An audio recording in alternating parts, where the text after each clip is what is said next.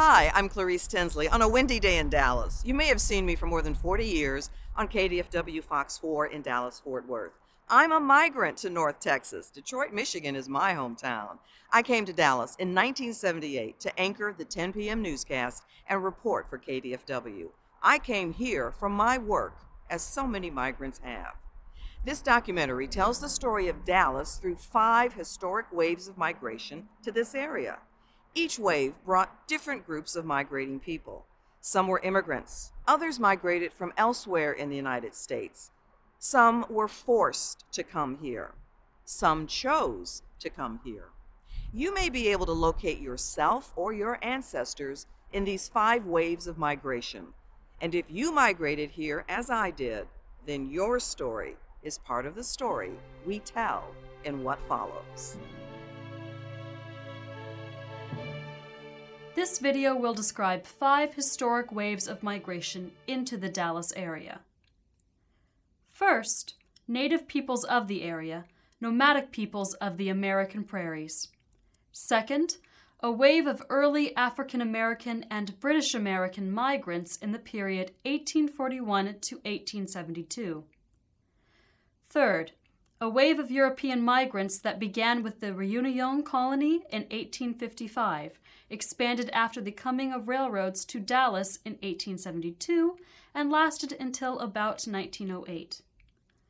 Fourth, a complex wave of migration in the period between 1908 and 1965 that resolves into 3 distinct but simultaneous wavelets.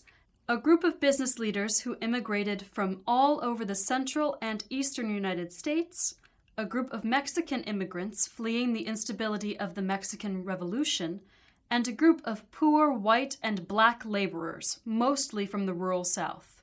And then, fifth, a new wave of global migration that followed the Immigration and Nationality Act of 1965 and brought peoples from Asia, Africa, and the Middle East to the Dallas area.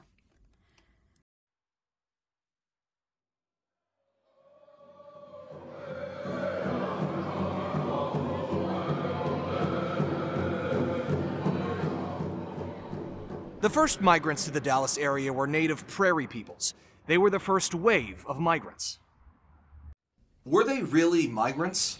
They were, in the sense that the prairie natives were nomadic peoples who might settle in an area long enough for a growing season, but then moved on, typically leaving very little evidence of their settlements. Native peoples had come to this area from at least 12,000 years ago, and probably before then. Archaeologists describe a distinctive culture of southern plains villagers who lived on the southern ranges of North American prairies. They developed a way of life that combined hunting and gathering food with small-scale cultivation of corn and other crops. The Southern Plains villagers were almost certainly the ancestors of peoples who call themselves Wichita today. From at least 400 years ago, people identified with the Wichita tribe had moved south in the prairies, and from about 300 years ago, they were living in the North Texas area. When archaeologists have found native burials in the Dallas area, it's the Wichita and affiliated tribes who come to honor the remains. Caddo peoples historically lived east of the Dallas area in what's now East Texas and western Louisiana, but they had begun to move out on the prairies in advance of encroaching United States frontier. They had come into the Dallas area by the 1700s. Comanche people also roamed the same wide areas where Wichita and Caddo traveled, and the Tonkawa, a group that seems to have traveled in the same area as the Wichita, also came to the Dallas area. Other groups came here from the east, an Anadarko people, part of the old Caddo Confederacy, and even a group of Cherokees who had traveled for decades from their homelands far to the east, were present in the Dallas area when the second wave of settlers arrived. Native peoples persisted in North Texas, including the Dallas area, through the 1880s. By that decade, almost all of the Wichita and Caddo, including the Anadarko people, had been removed to reservations in Caddo County, Oklahoma. But there are Native American people in the Dallas area today, including some descendants of Wichita and Caddo people, as a result of the Indian Relocation Act of 1956 that allowed them to leave reservations and participate more broadly in American society. Well, I came here in 1968, and from a rural area to here. And of course, overall, in 1968 was a very exciting time. I just graduated from high school. I was all set to go to school, go to college here in Oklahoma. And as a last second thought, I applied for SMU here, and got accepted that summer, right before the class started. And I've been here in this area ever since. What impressed me about Dallas was that they washed the streets. The streets were washed, I would say, every morning. And it was clean. And the people I saw were dressed very well. And from where I came from, I didn't see anything like that. So that was very impressive to me. And I stayed. Native Americans are here. They're living among you. We're not all the same. We're part of you. We're contributing in our own way. And we're not some historic figures from the amount of history we're living today.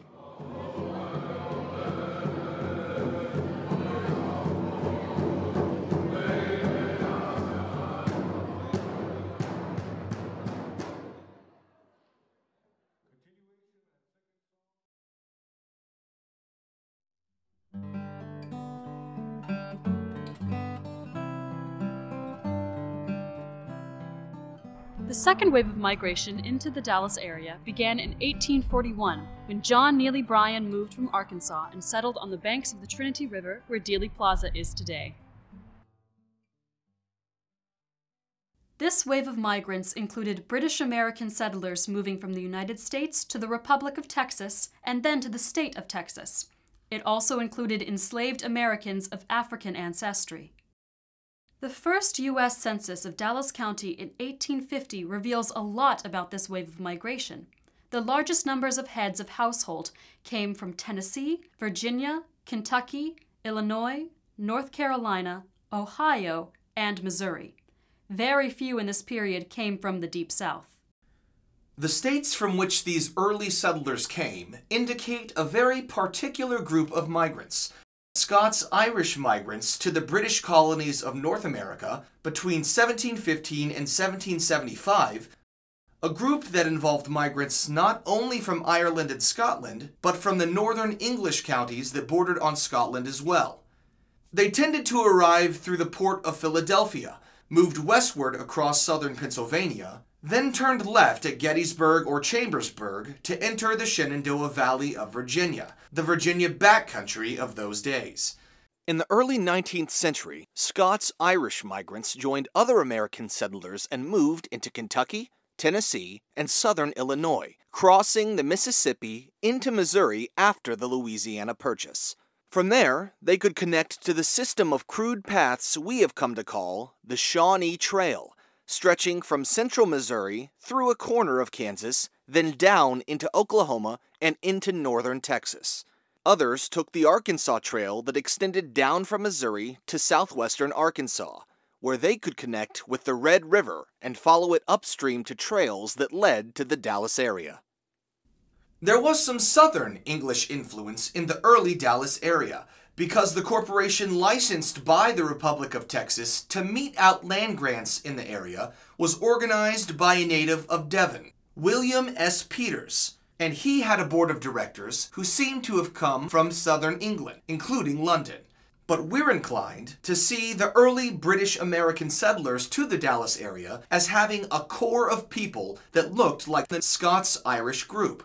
The earliest Christian congregations organized in the Dallas area after they began to settle it were those typical of Scots-Irish and English cultures as they had evolved in America: Presbyterians, Baptists, Methodists, and the distinctly American tradition that would become the Disciples of Christ and Churches of Christ.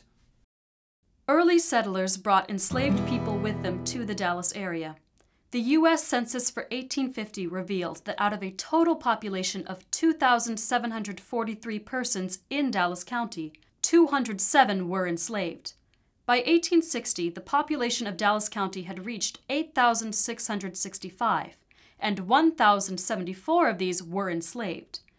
The percentage of enslaved people had been about 8% in 1850 and then 12% in 1860. Slavery persisted in the Dallas area until it officially ended in Texas on June 19, 1865. At the time of emancipation, formerly enslaved people were advised to remain in their accustomed places. But they didn't. In the Dallas area, newly emancipated people clustered in freedmen's communities, one of them just north of downtown adjoining the State Thomas residential area. In freedmen's communities, they began organizing their own social structures, including businesses, schools, Masonic organizations, and Baptist and Methodist congregations.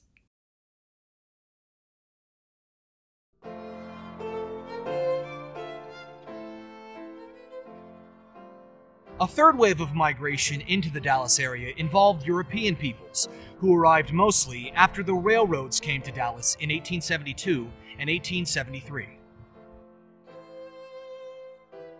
But there was a colorful forerunner to this wave of European migration, and that was the Reunion Colony, founded in 1855 across the river west of downtown Dallas.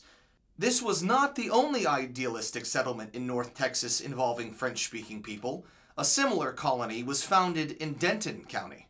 Inspired by the utopian and communalistic teachings of François-Marie Charles Fourier and books about Texas, an initial group of about 200 French and French-speaking Swiss and Belgian colonists, led by Victor Considerant, disembarked at Galveston and then walked overland to Dallas, arriving in April 1855. Can you imagine them walking and camping along the entire 284 miles of what is now I-45 from Galveston to Dallas in 1855? The colony, they called La Réunion, had about 350 settlers by the next year, but it didn't last. The settlers had little expertise in agriculture and chose poor land in the Trinity Bottom and in the chalk hills that rise out of the Trinity in West Dallas. By the end of January 1857, they formally disbanded the colony, but many of them remained in Dallas. They appeared in the next censuses. They greeted newly arriving European folks in the 1870s, and they gave the city of Dallas an international flavor that set it apart in the Southwest. The first railroad arrived in Dallas in 1872, and it was joined in the next year with the intersection of another railroad. By the end of 1873, railroads connected Dallas to Galveston, Houston, and St. Louis. The city and county expanded rapidly from this time, as census figures indicate.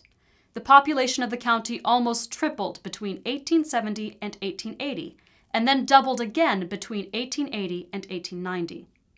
Many of the newcomers to Dallas in this period came from elsewhere in the United States, but many had been born in Europe, Britain, and Ireland, as census figures show. The largest immigrant group by far had been born in Germany. By 1910, more than 1,700 residents of Dallas County were German-born. The latter decades of the 1800s had been the period of the Franco-Prussian War, when thousands of Germans sought refuge in North America, so many that Prussia established a consulate in Galveston. Dallas saw new beer gardens established in the city and heard Oompa bands, and, most unfortunately, had to tolerate accordion music as well. Jews arrived in Dallas with the first trains and proceeded to organize businesses, synagogues, and benevolent associations. The census reports also show new immigrants born in England and Ireland and France as well. And by the end of the century, immigrants were arriving in Dallas from Italy, Switzerland, and Sweden. At the same time as these European and British migrants were arriving, Dallas saw an influx of population from the southern United States, and in this period, from the Deep South. This was due to the booming cotton economy of the Dallas area. The old Shawnee Trail was no longer functioning as a cattle trail. The newer Chisholm Trail had gone through Fort Worth instead of Dallas, and Fort Worth remained a western town, where the West begins. The rich, dark soil around Dallas, broken by a plow blade newly introduced by Cyrus McCormick, expanded cotton farming, giving rise to a flourishing cotton economy. Eventually, this meant not only that Dallas area people were raising cotton crops, but also that Dallas became a center for cotton-related businesses, such as the Continental Gin Company that manufactured cotton gin components, and the Murray Company that built cotton gins and cotton presses. The cotton economy brought a new wave of black and white workers to Dallas, agricultural workers as well as industrial workers, simultaneous with the arrivals of European peoples. The advent of white Americans from the Deep South to Dallas in this time meant that Dallas became more truly Southernized than earlier in its history. It was in this period, especially from the 1890s, that the United Daughters of the Confederacy, intent on protecting the honor of their fathers and grandfathers, began to build public monuments in Dallas to Confederate leaders. All of this must have been genuinely baffling to Dallas's newly arriving European immigrants in the same period. One sign of the new migrant communities of this period was a growingly diverse group of worship spaces they built in Dallas. Dallas Jews in this period built synagogues representing the Reform tradition, Temple Emanu-El, the Orthodox tradition, Tiferet Israel, and the conservative tradition, Shiaret Israel. Some of the Reunion families were Catholic, and they were soon joined by Catholics from Irish, Italian, German, and Swiss families. By 1902, Catholics had organized the Diocese of Dallas and dedicated the red brick Victorian Gothic cathedral that now stands on the corner of Ross Avenue and Pearl Street. Methodist, Baptist, and Presbyterian churches continued to flourish and were joined in the mid-1800s by Episcopal, Congregational, and Lutheran churches, the latter including Dallasites of German and Scandinavian ancestry.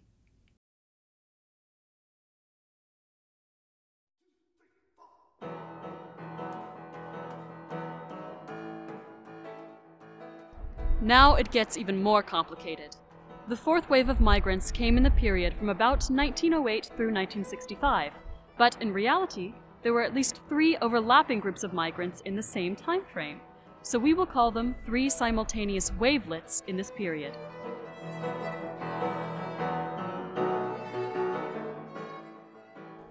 One of these simultaneous wavelets of migrants, call it 4.1, consisted of business leaders coming into the Dallas area in the early 20th century. In 1911, the United States government decided, after some serious politicking by local leaders, to locate a southwestern branch of the Federal Reserve Bank in Dallas. This decision established Dallas as a banking center in the Southwest, and that spurred the growth of Dallas banking and other businesses, including the business infrastructures of the newly emerging petroleum industry. The first generation of these petroleum business leaders were typically from Texas and southern states. Oil tycoon Clint Murchison Sr. was from nearby Athens, Texas. H.L. Hunt was from southern Illinois, and he had come to Texas by way of Arkansas. Everett Lee DeGolyer, who pioneered the science of proven reserves of oil, was born in Kansas and educated in Oklahoma. If Jock and Ellie Ewing from the first Dallas television series had actually existed, they would fit this pattern of Southern folks who moved to Dallas with the oil industry but remained tied to their rural and agricultural roots. Dallas also began to attract business and civic leaders from farther afield in the United States in the early 20th century. Architect George Dahl, who had been born in Minneapolis of Norwegian immigrant parents, moved to Dallas in 1926 and developed modernist buildings in the city, including the extensive Art Deco buildings of the Texas Centennial Exposition of 1936. J. Eric Johnson represented a similar pattern to Dahl. Born in Brooklyn, New York, to Swedish immigrant parents, he moved to Dallas in 1934 to work for Geophysical Services, originally a petroleum-related corporation. During the Second World War, Geophysical Services shifted its focus to electronics. Johnson became president of the company in 1951, and in that year, the corporate name was changed to Texas Instruments. Johnson would also serve as mayor of Dallas in a crucial period in the 1960s after the Kennedy assassination, laying out ambitious goals for Dallas. The petroleum industry in Dallas did not supply a lot of outlets for labor, since it was the business infrastructures of the oil business that were located in Dallas, but not oil and gas production. The same was true of high-tech industries like Texas Instruments and Collins Radio.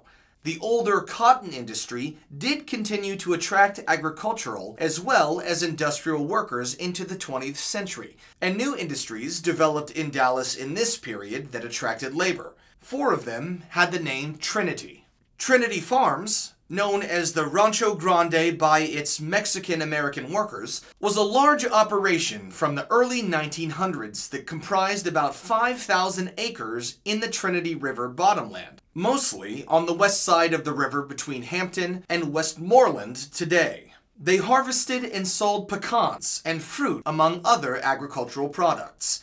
That corporation spawned the Trinity Farms Construction Company that won the contract to build the levees on the Trinity River in Dallas between 1928 and 1932. The Trinity Portland Cement Company originated around the same time and utilized local limestone to make cement.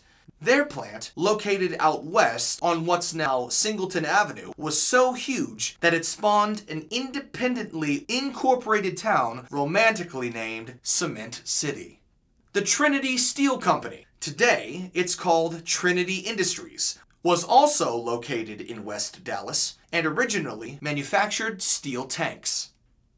The cotton industry companies, all of these Trinity companies, and other industries like them in West Dallas and Oak Cliff and Southern Dallas needed labor. Large-scale works projects like the building of the Dallas levees, the improvements to White Rock Lake, the building of the Texas Centennial Exposition of 1936, and the building of the Triple Underpass and Dealey Plaza all called for a huge labor pool. And they found workers not only in the existing working-class populations of Dallas, but also in 2 newly arriving groups that we'll describe as the second and third wavelets of Dallas migration in the early 20th century. One of these wavelets of migration, we'll call it 4.2, consisted of Mexican-born people moving to Dallas in the early 20th century, fleeing the instability of the Mexican Revolution. Earlier Dallas censuses had shown only a handful of people born in Mexico. In 1910, roughly the year in which the Mexican Revolution began, the federal census for Dallas County showed 305 people born in Mexico. 10 years later, that number had swelled to 3,281. But the 1930 census shows only 90 persons born in Mexico. Do you think that more than 3,000 Mexican-born people left Dallas in the 1920s? That's not likely. The rise of anti-immigrant views in the United States in the 1920s, epitomized in the second rise of the Ku Klux Klan in that decade with its virulent anti-immigrant views, had led to a program of deportations of Mexican citizens from the United States. The word on the street was, "Don't tell them you were born in Mexico." In fact, it's likely that all the census numbers for Mexican-born immigrants in this period were deflated. The 1940 census for Dallas County showed almost 2,600 Mexican-born residents, and again, probably a lower number than the real numbers of Mexican-born people in Dallas. Mexican immigrants to Dallas in the early 20th century settled on both sides of the Trinity River. One area along Harry Hines Boulevard came to be called Little Mexico. The El Fenix restaurant, opened on Mexican Independence Day, September 16th in 1918, is about the last remaining sign of this community. My grandfather arrived in Dallas in 1910. He was 20 years old. So it was a chance for him to make more money and a better life for his mother and his sister who was challenged. My grandmother and her family, it was a large family also of 8 people. They came when my grandmother was 14 years old. That would have been 1914.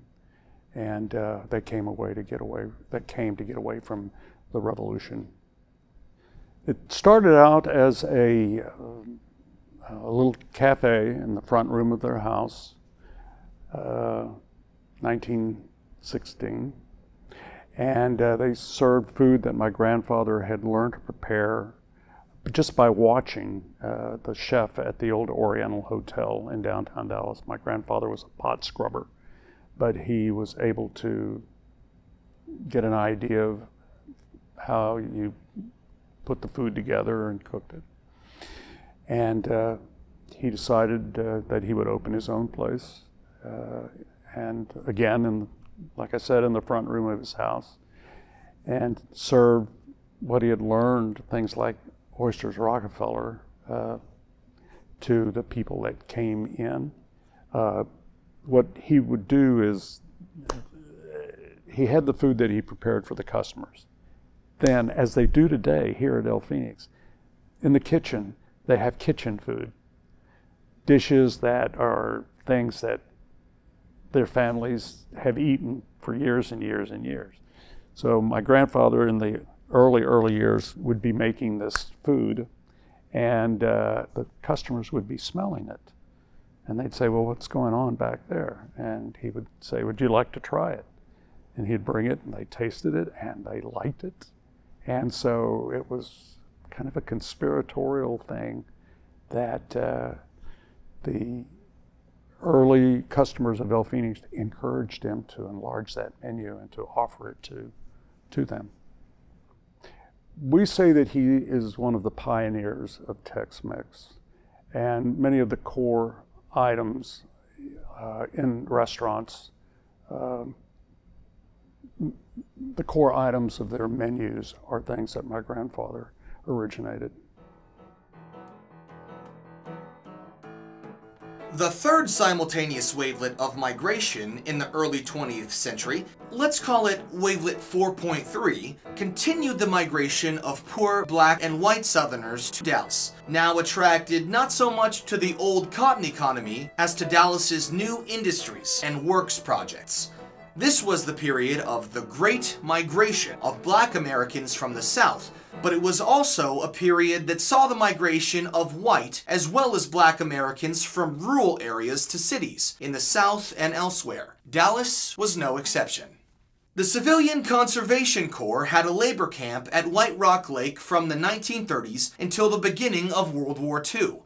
The Works Projects Administration sponsored a number of labor projects in Dallas, including the building of Dealey Plaza.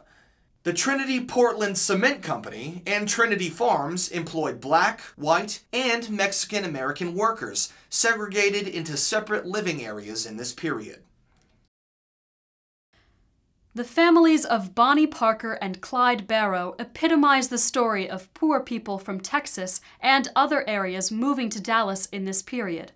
Bonnie Parker had been born south of Abilene, but moved with her mother to her grandparents' home in Cement City when she was 4 years old.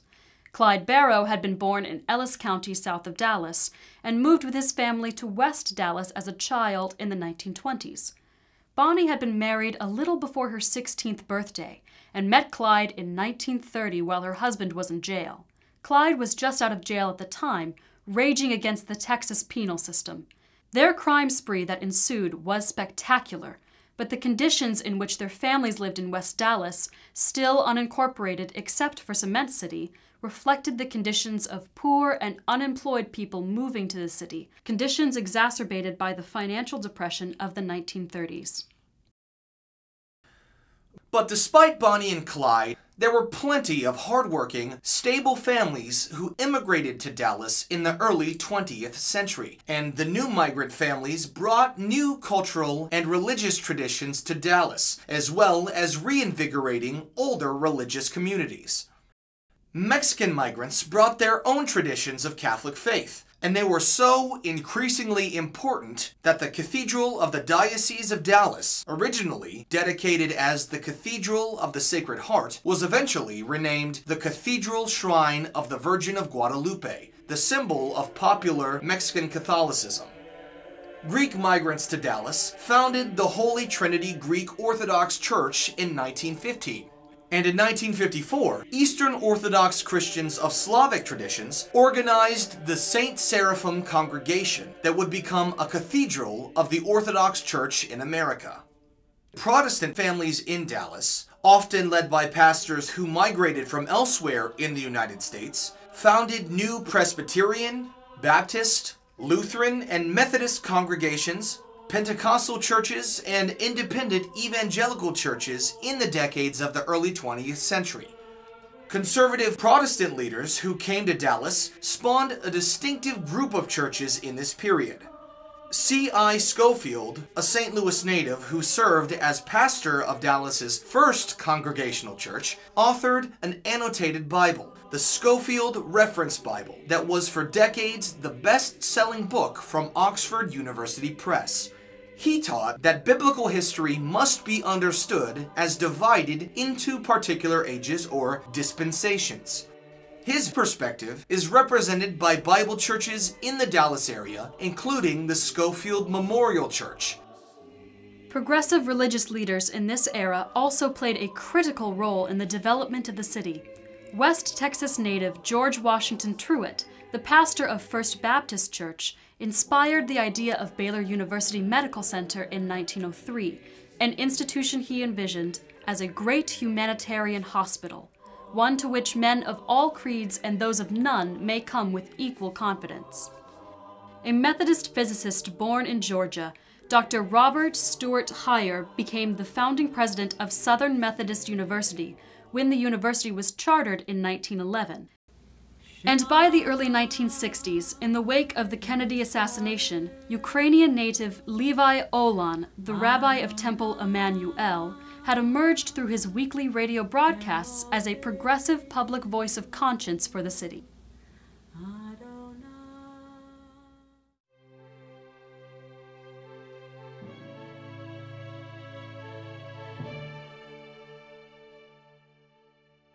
The fifth wave of migration into the Dallas area consisted of global migrants, arriving after the Immigration and Nationality Act of 1965, bringing a complex blend of new migrants. The Immigration Act of 1965 has had a significant impact on immigration to the United States and to the Dallas area more particularly. It is the act responsible for the family reunification policy with which we have been living ever since that time. There was some tinkering with immigration law, but not very much until 1952. And then I think the civil rights movement, the women's movement, a sort of liberalization in our policy, the call of President John F. Kennedy, all of that sort of impelled forward to the 1965 Immigration Act, which was ultimately signed by President Lyndon Johnson, sort of an altered policy towards reopening the doors to immigration and being true to what we were as a country. Census figures in the late 1990s and early 2000s show the foreign-born population of Dallas County doubling every decade from 1980, when only 3% of Dallas County residents were born outside of the United States, to 1990, 6%, and then to 2000, when almost 12% were foreign-born. In the same period, between 1980 and 2000, the black population of the county doubled and the Hispanic population almost tripled. By the year 2006, Dallas County no longer had any racial majority. In the year 2000, the largest numbers of foreign-born migrants to Dallas County had been born in Mexico, El Salvador, Vietnam, and India. What's different about immigrants to Dallas County since 1965 is, first of all, the huge expansion in the number of the foreign-born in the city of Dallas. Secondly, I think people think that somehow prior to 1965 there was already a large Mexican population. In fact, it was relatively small until the 1970s, and it has really grown rapidly since then. And then thirdly, I would say just everybody from all over the world was in the city of Dallas. And that, even though we had a deep history of immigration and people from all over, mostly Europeans, we really are a very diverse city now, which a lot of residents of the city of Dallas don't really fully appreciate. Immigrant groups have tended to settle in ethnically and linguistically defined enclaves, and by the year 2000, these enclaves had spread to the Dallas suburbs. This was especially evident in the Hispanic population of the county. In 1990, people identifying themselves as Hispanic were still residing in West Dallas, a small part of the old Little Mexico neighborhood, and a small area in East Dallas.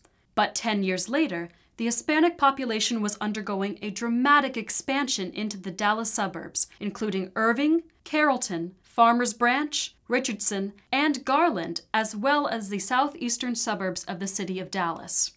To take one example, the Dallas suburb of Richardson has spawned multiple immigrant enclaves in recent decades.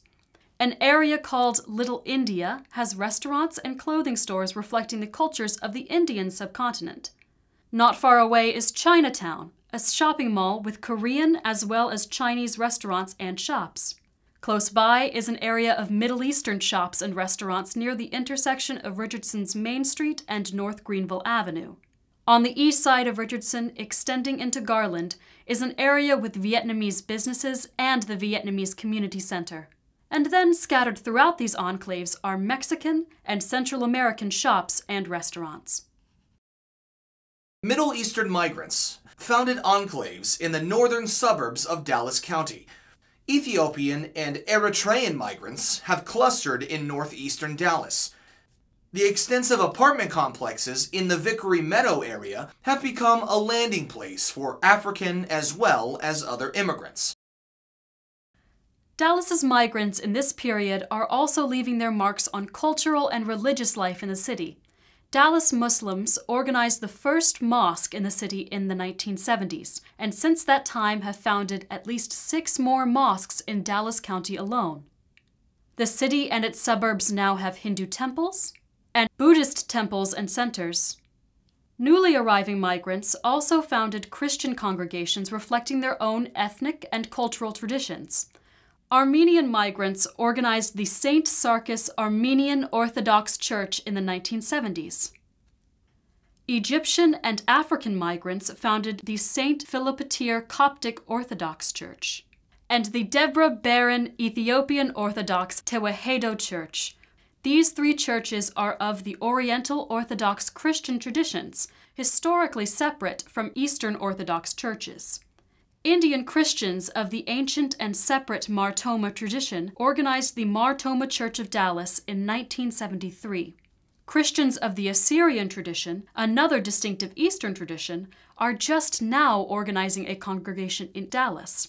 In addition, Korean migrants to the Dallas area founded Methodist and Presbyterian congregations that followed the customs of those denominational traditions as they had evolved in Korea.